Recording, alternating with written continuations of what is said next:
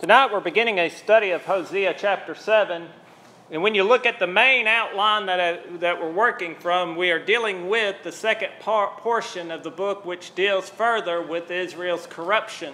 Chapter 5 also dealt with how Israel had corrupted herself, whereas chapter 6 served as a demonstration of Israel's insincerity and her repentance.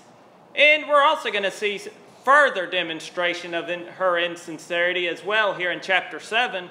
But this chapter further emphasizes what chapter 5 did. Israel's corruption, how she corrupted herself. And we're going to notice this under two main headings. You will note on your outline the first 7 verses will deal with Israel's moral decay. And then the second half, verses 8 through 16, will look at Israel's misguided and really foolish alliances. And as we set the stage for our lesson, you will note on your outline I gave you some foundational passages to consider in your personal study as well. We won't read them, obviously, but we do want to allude to them to start with. And the basic principle that has always been required of God's people, no matter the age, is this: to not be conformed to the world. And don't allow the world to entice you to engage in their behavior. And we're very familiar with Romans 12, verse number 2, be not conformed to the world, but be ye transformed. And, other passages such as Ephesians 5:11, 2 Corinthians 6. And certainly the same principle was given in different terminology to Israel there in the book of Exodus. When God warned Israel, don't make a covenant with the Canaanites, or don't make a covenant with their idols as well. Now, why would God warn Israel then not to do that? There you go, Sister Cindy, lest they become like them. And we remember, did God call Israel out of Egypt to be like the heathen nations round about? Nope. As Christians today, have we been called out of the world to be like the world? No, we have not. We are to be different. But the problem is, and we see this with God's people of every dispensation, is the willingness to become like the world. And as a result, to lose their distinctive identity, because they are conforming their lives to the world. And Hosea, as we pointed out, really reveals not only Israel's moral corruption, but also the reality that due to her faithlessness, as seen in her refusal to rely upon God by turning to men to try to solve their problems, we see that her corruption had gotten to the point that they wouldn't even turn back to God. And this chapter certainly is a revelation of an age-old problem of worldly conformity rather than godly transformation. And it reveals to us the tendency to rely upon man rather than on God to solve problems which are spiritual in nature. In this chapter, our study will certainly show the folly, the foolishness, and futility of such manner of living. And so as we begin tonight, if someone would, let's start off by reading verse number 1. Let's go ahead and read. Let's start off with verse 1. Hear the word of the Lord, you children of Israel. For the Lord brings... Chapter 7. How did I get that? When I would have healed Israel, then the iniquity of Ephraim was uncovered. The wickedness of Samaria, the land committed fraud. A thief comes in, a band of robbers take spoil outside. All right, thank you, Brother Keith. There's 2 points to consider here. What did God desire? What was God's desire for Israel here in this verse? To heal them. Now, what does this reveal to us about God? Even though Israel had sinned, even though she had rebelled against God, even though God had pronounced punishment on them, what was still his desire for this wicked people? To return. So what does this tell us about God? He's long-suffering. Now, does this also tell us that even though he will punish people for sin, that it's not his desire to punish? Indeed, I think that's a point to be made here. And it shows us God's desire is for mankind to be saved from sin, to turn from it, to come and return to Him. And I believe it also shows that God takes no pleasure when men persist in sin and die in sin, does it? Does God take pleasure when the wicked die in a lost condition? Absolutely not. And I gave you several passages on your outline that certainly affirm this, and we're very familiar with this all. And so we recognize that God does punish and will punish sin. But again, God is not sadistic. He does not take any pleasure whatsoever in doing so. But He must in order to satisfy His holiness, His righteousness, and His justice. But yet it certainly does not please Him to have to mete out vengeance against the wicked. So that's what God desired, was to heal Israel. Now what did He discover in all of this?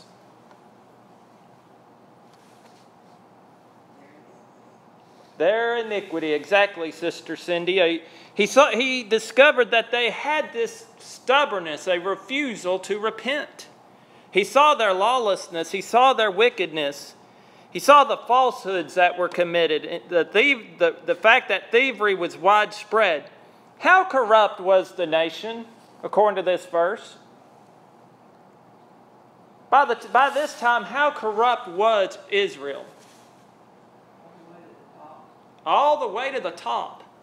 Again, the fact that the usage of the tribe of Ephraim is used in the capital of Israel, Samaria is used, demonstrate the pervasiveness of sin, and that the influence of sin, as leaven, had leavened the whole of Israel. And as Sister Dusty pointed out, it went all the way to the top, as we're going to see here in just a moment. So while God desired to heal Israel, He discovered that they had a refusal to repent. They didn't want to be healed. They wanted to continue doing things their way. And as a result, let's look at verse number 2, if someone would read this. What Israel failed to recognize.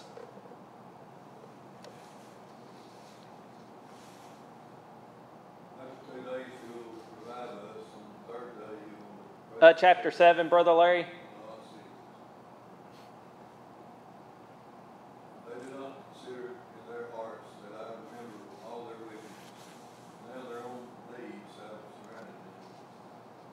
All right, thank you, Brother Larry. Now, what does this tell us about Israel? What does this verse tell us about Israel?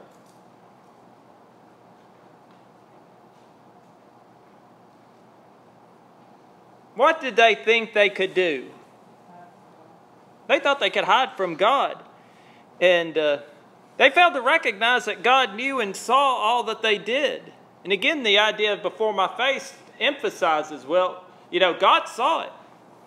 Perhaps they had arrogantly thought that, we cannot see God, thus His presence and power are not here, so it does not matter what we do, God's not going to see it. Do you think that's the attitude men have today? I think always.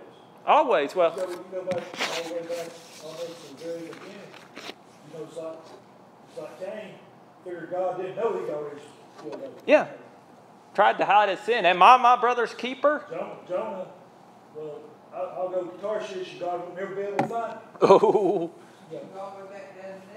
Yeah, they tried to hide in the bushes. They tried to sew themselves together fig leaves, thinking that God wouldn't discover what they had done. But just as all of them failed to consider, just what Israel failed to consider is that God knows everything and sees everything. And certainly again, you note the outline, the passages I give you. And they certainly stress the reality that the eyes of God are in every place. In the eyes of God beholds both the good and the evil. Again, there's an old song we sing. There's an old song. There's an all-seeing eye watching you and I. And just as it had watched Israel, and that all-seeing eye is Jehovah God Himself. And there's never a moment when we're out of the eyesight of God, is there? And that's a sobering reality. Is that wherever we go, whatever we do, God is there. God sees. And this is a basic fundamental message that all men would do well to recognize.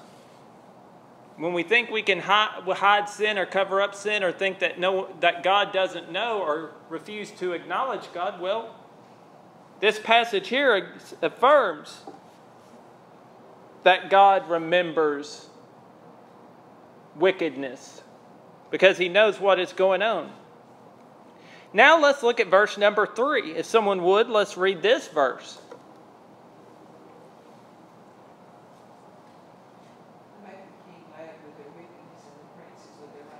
Thank you, Sister Dusty. All right,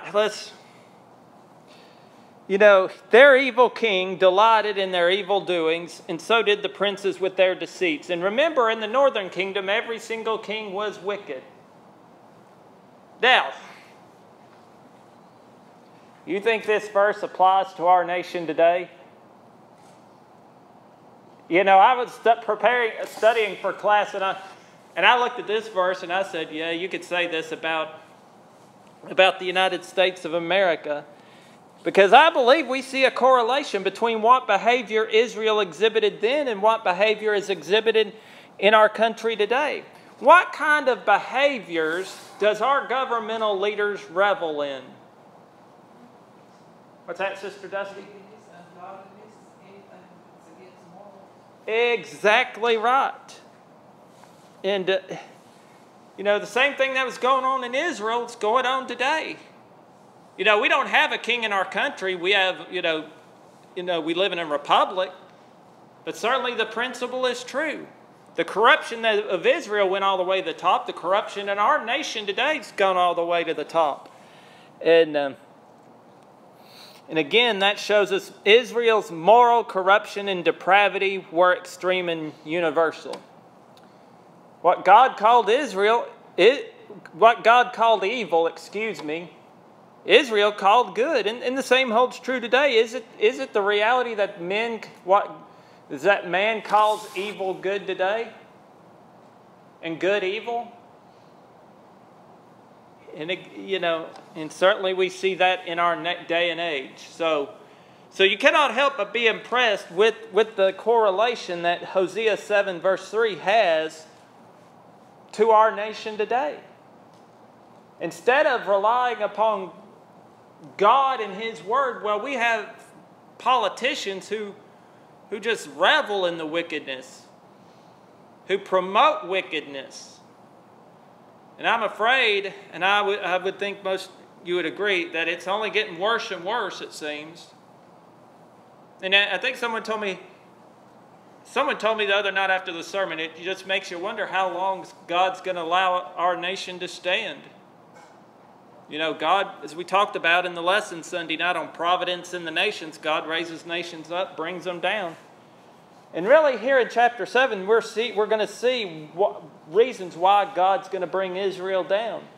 Because of her corruption. Now, verses 4 through 7, we have a list of what Israel's behavior consisted of. If someone would, let's read these 4 verses at this point in time as well.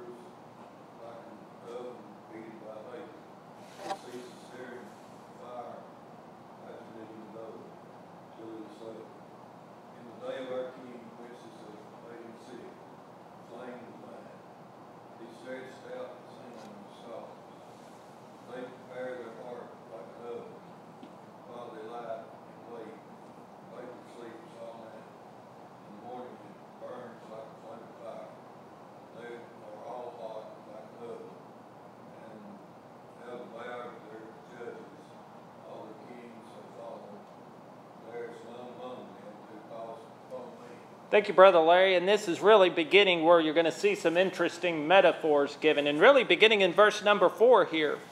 First of all, as we look at the list of what Israel's behavior consisted of, they're described as adulterers. And certainly this would apply to their spiritual adultery as well. And because their idolatry led them there into that condition. They were unfaithful to God, and they were God's bride at the time. And here their lust is described as an oven that has been heated to receive dough. And again, I remember working in the bakery for my dad, from 97 to 2007. Before you could actually get the bread into the oven, it had to be heated up to over 400 degrees. It had to go through the proofing process before it hit the oven. And so, you have to heat the oven up. And that's how their lust is described, as that oven heated to receive dough. And the baker, the idea of ceaseth from raising after kneading the dough is the idea of one who has the oven at such high heat that he ceases from heating the oven, kneaded the dough until it's leavened. The baker then only requires to omit feeding it during the short time of the fermentation of the bread. Now, when you think about the ovens that they used during the biblical times here in the days of Israel, the oven was likely B-shaped with clay walls and a lid on top that could be removed, that you could easily take it off. And a wood fire would probably be lit on the dirt or stone floor. So once the dough was kneaded, the cake or the dough was tossed into a round, flat shape about 5 to 6 inches in diameter and put against the inside wall of the oven.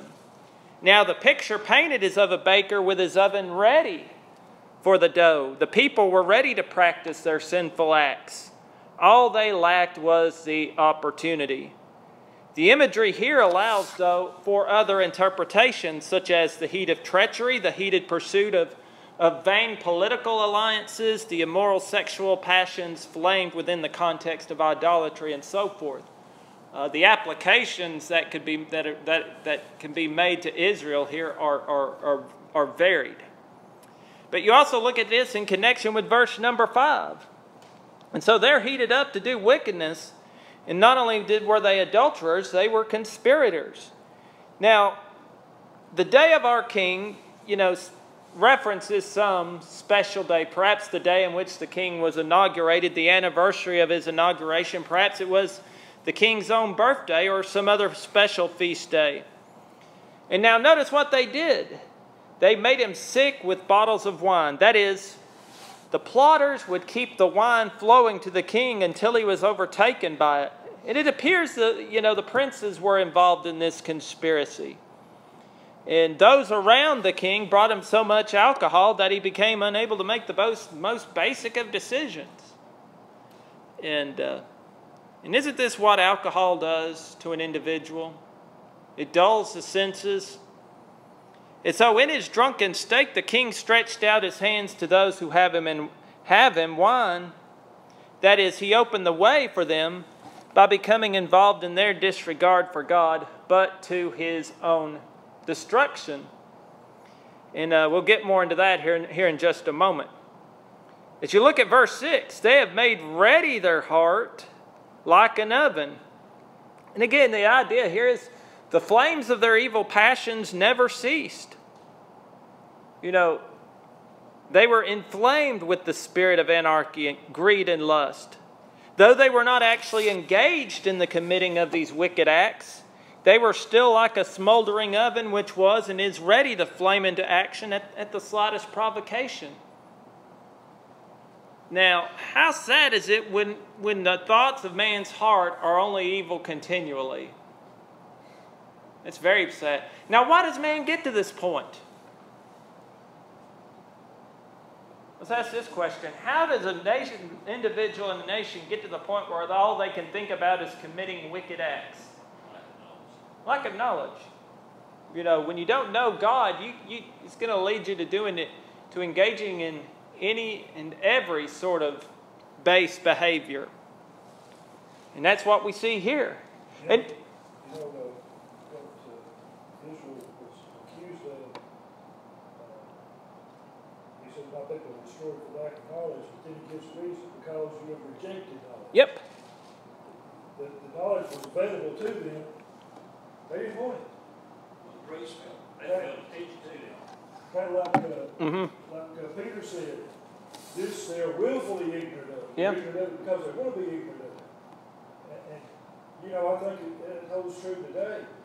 probably 98 or 99% of the homes in the United States have at least one copy of God's Word within the those walls. And, you know, a lot of times it's a great old big copy and it stays on the coffee table. Yeah. They dust it off every once in a while. Yeah, I preached a lesson on that a few Sunday nights ago. Remember, dusty Bibles lead to dusty lives. You don't use it, you're going to... It's sadly, too, connecting into what Brother Ricky said, you know, there's a lot of preachers who are ignorant. Is there not? Think how many people sit in a church house every week somewhere. And we're not just dealing with the Lord's church. How many people are being fed lies every week? Untruths. But look at the masses that aren't there anymore, that don't go to church. Yeah. You know, that it's sad, like you say, they're being taught untruths, but they're in their hearts, they're trying. They have a love for God. Yeah. No doubt. But then there are those who just simply don't want to accept that there is a God. And make no mistake about it, the fact that God is being forced out of our society is having an effect as well.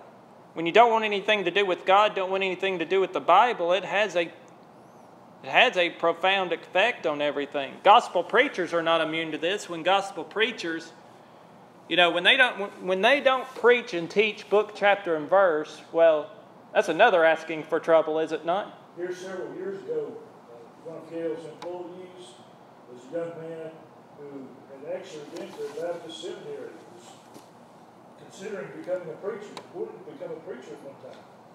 Do you know Gail actually knew more about the Bible than he did? Wow. Okay. That's sad, is it? That is sad. But that's why everyone needs a good knowledge of the Scriptures, is it not? You know. All you have to do is watch the History Channel, and all those men on there who think they are so smart, so well versed, the way they interpret things and how things happen instead of accepting the way God said it happened. Yeah. Just makes you shake your head. I mean, we know better, and so with us having that knowledge, it enables us to just laugh it off. You know, just laugh at their foolishness. But think about how many people who don't have that knowledge, who actually fall hook, line, and sinker for that nonsense. That's the tragedy, is it not? And that's why so many people are going to be destroyed for lack of knowledge. And there's a lot of, and like Brother Keith said, there's willful ignorance too. Peter talked about that. The scoffers, they were willfully ignorant. And there's scoffers today who are willfully ignorant. And I would suggest there are some in the Lord's church, some supposed gospel preachers who scoff at the teachings of God's Word. You know, and I was talking with a fellow preacher, Brother Dustin Brock, preaches over in Albertville for the Blessing congregation. He's preaching in Syria. He told me he's preaching on Sunday mornings. You know, he titled it, he's been preaching a few lessons on this, why modern day churches of Christ can become lost, why the church of Christ can become lost. And he said, it starts by forgetting the foundation. And he says when we start referring to Bible doctrine as simply our tradition, you forget your foundation when you start doing that, do you not? The Bible says destruction always comes after falling away. Exactly. And when you forget your foundations and when you neglect the fundamentals, when you neglect the Word of God and you forget faith, what it means to forget your faith, well, you will become lost. You know, we've got some, I wouldn't really refer to them as gospel preachers or leaders of religious groups. Yeah. Who used to call themselves the Church of Christ, maybe still do, but participating in mixed services with Baptist congregations and so forth. I can't think of which one of them it was. One guy was in his remarks, he said, "Oh well, I was raised in the a cappella tradition." Yeah. Well, I've been reading Brother Tom Holland's new book. I picked it up at the Diana Singing when we were over there the first time, Brother Larry. His new book is 10 Reasons Why I Cannot Join Your or Cannot Be a Member of Your Denomination. One of the chapters in that book refers to to the church. And some brethren have made the church a denomination, have they not? Those who reject the authority of this book, as you just pointed out, Brother Keith, making Bible doctrine our traditions. Well, we can't have a part of that, can we? And Brother Tom was spot on in his observations with that.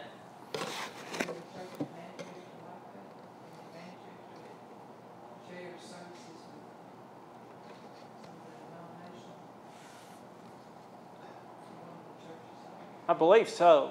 I don't know which one it is right now, Sister Dusty. But I know there's one in Chattanooga. I know Gail, when she used to do serving in some of the homes, she would go to worship services over there on Sunday morning somewhere. Mm-hmm. And she went to Hickson one time, and what some of the things that she told me the preacher said, basically referring to the church as just another denomination. What his language implied. Mm-hmm. So it's all over. Susan and her parents used to attend Hickson. They had to leave there because of the. Well, when you pass over there, I don't know what they call it now. Clear Creek. Clear Creek. You pass over there at Christmas, they have a big Christmas tree outside decorated, and another sign that talks about when their Christmas play is. Well, I saw that. Oh, nice. Kill the fleshly lusts. And brethren would, it reminds you, some of our brethren, some of the behavior of individuals reminds you of Israel here. And it is sad to watch. And it is sad, and I've tried to, I've talked with several Christians who try to justify the behavior, say, and I've pointed out before, when you try to reason with them, after you try to reason with them and they don't listen to reason, it just sometimes you get frustrated that you want to go bang your head against the wall somewhere. When you plead and plead with people, and they say, well, that's just your opinion. And I told Brother Keith and them earlier, before everyone got here, had a conversation at the Raceway in Scottsboro yesterday. Guy and I got to talking. He was on his way to work, and we just started chatting. He asked me what I did, and I told him, and he said, I've heard about the churches of Christ. And now I got a question. Why do you not use mechanical instruments of music in the worship? And I explained to him. And then ultimately, our conversation ended. He didn't react like some people do, thinking, well, that's your opinion. He said, well, you gave me a lot to think about. That's a much different reaction. At least you get the guy to think. At least that's a person who's willing to think. I gave him book, chapter, and verse. And I gave him the difference between the Old Testament and the New. Why the Old Testament's not our law today, but though it was written for our learning. And he said thanks as we ended. And he gave me a lot to think about. And I said, and I thought to myself as I drove off, you never know what that might lead to. You just never know. But at the least, a seed was sown. A seed was planted. So, people react differently. And sadly, as you pointed out, some just, don't want to hear. As Israel didn't. Now, as we pointed out before we got on into that, there is a connection between verses 4 through 7. Because verse 7 really gives us that the conspiracy is complete. The indication that they have devoured their judges, all their kings are fallen. And it is possible that Hosea here had the days of the king Jeroboam II in mind. That is, he was reigning at the time. Because during that time frame, it was here when the king Zechariah was overthrown by Shallum, who himself was overthrown by Menahem. And Menahem was overthrown by Pekah. And I gave you the passage, I gave you the text reference on your outline. If you really want to see king after king after king just come and go in a very short order, you read 2 Kings chapter 15. And you'll see, plot. If you want political intrigue, read the books of the kings. that'll give you all the political intrigue you want. And the picture that we find here in verse 7 is one of complete moral and political chaos. And I guess you could say that would apply to our day and age today as well, would it not? As we think about the time frame in which we live, it's chaos. It's chaos, and I think that's another valuable. I think this book certainly shows us another valuable reason why we need to study the minor prophets, is that they paint for us a picture not too different from our modern day and age. Now, as we look at the as we conclude our look at verse number 7, and this is where we'll stop tonight. We'll pick up with verse 8 in 2 weeks, and I think we got quite a bit done here. Now, how far gone was Israel, according to the last part of verse 7? To me, this is one of the saddest statements in the entire book. This could be one of the saddest statements in the entire Bible, could it not? None that calleth on me. The nation was so afflicted by sin that there was not one who called on the Lord. Just think about that. Well, even in our crazy world now, when something happens, people still call on God even though He may not visit. So that's some good news for us, Sister Dusty, is it not? While our day and time is bad, we haven't reached the point of Israel yet, have we? So, that's why we labor, because we still have, I believe God's still giving us some time, because God is long-suffering. Because as Sister Dusty pointed out, there are still those who are willing to call upon God. And we're meant to be the salt of the earth. Yes. What salt does is to preserve, to save. Yep. That's what our purpose is. And the way we have to do it if we're going to be successful at it is through teaching.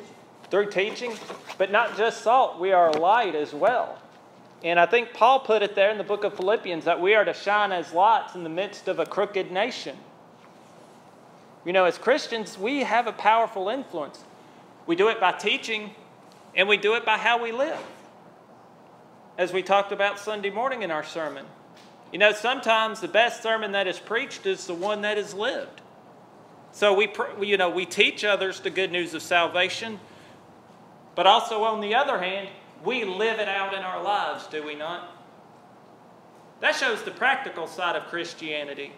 There's the teaching side, and then there's the practical side where we demonstrate its effects in our life.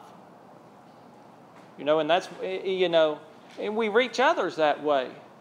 We show them why they need Christ, and we show the blessing of living the Christian life. You're absolutely right. If people can't see it in our lives, they're not a bit interested in what we've got to say about it. Exactly. That's why I like the old song, "Let the beauty of Jesus be seen in me." Paul put it well there. The life I live, I now live by the faith of the Son of God. And it is not I who lives, but Christ who lives in me. And Christ lives in us when we conform our lives to His image. And that's why we live Christ-like in this present world. And I tell you what, as we pointed out Sunday, influence goes a long way in reaching others or in trying to reach others. You may not reach them, they may not respond to the gospel, but you can leave a good impression on them. And I've had people tell me, I appreciate the example you're trying to set. And I say, hey, I'm not perfect. I make mistakes myself. I'm a human. And I sin and fall short, but hey, I do my best to live the Christ-like life. And that's what we do as Christians. All right, we'll put a peg there.